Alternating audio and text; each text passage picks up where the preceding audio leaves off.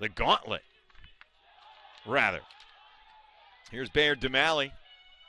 Working his way, finds a lane, takes the shot, and that's a goal up top. Here's DeMalley. Now Adams. Adams turns, takes the shot, in for the goal, and Amherst is back within one. Here, 9 seconds to go in the half. Gross again. Brings it in. Quick pass for Kremenacher for the goal. Or correction.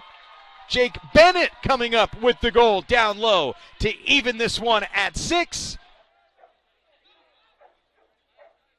Going in himself. Shoots and scores. Matt Adams. Bennett.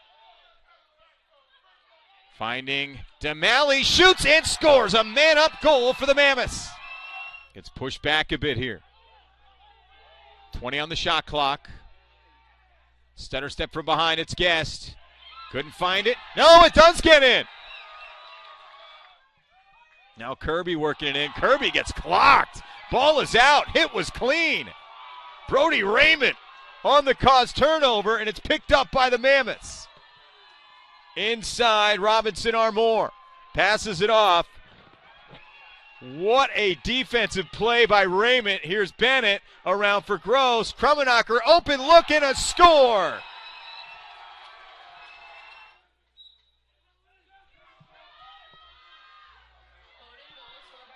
Amherst quickly back the other way off the faceoff. It's Kopp. Pass for Adams. Adams rolls. Double team. Rolls again.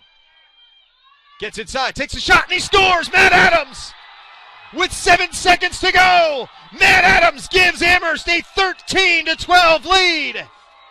5 seconds to go. Here comes the last shot. Skips in. Likens has it. And that will do it. Amherst College. What a game here at Pratt Field at Lehrman Stadium. A huge 13-12 win over Bowdoin. Matt Adams, the game-winning goal with 9 seconds to left, sealing the deal as Amherst College moves to 3-1 in the conference and 7-1 overall with its 6th straight victory, 13-12 over the 15th ranked Bowdoin Polar Bears.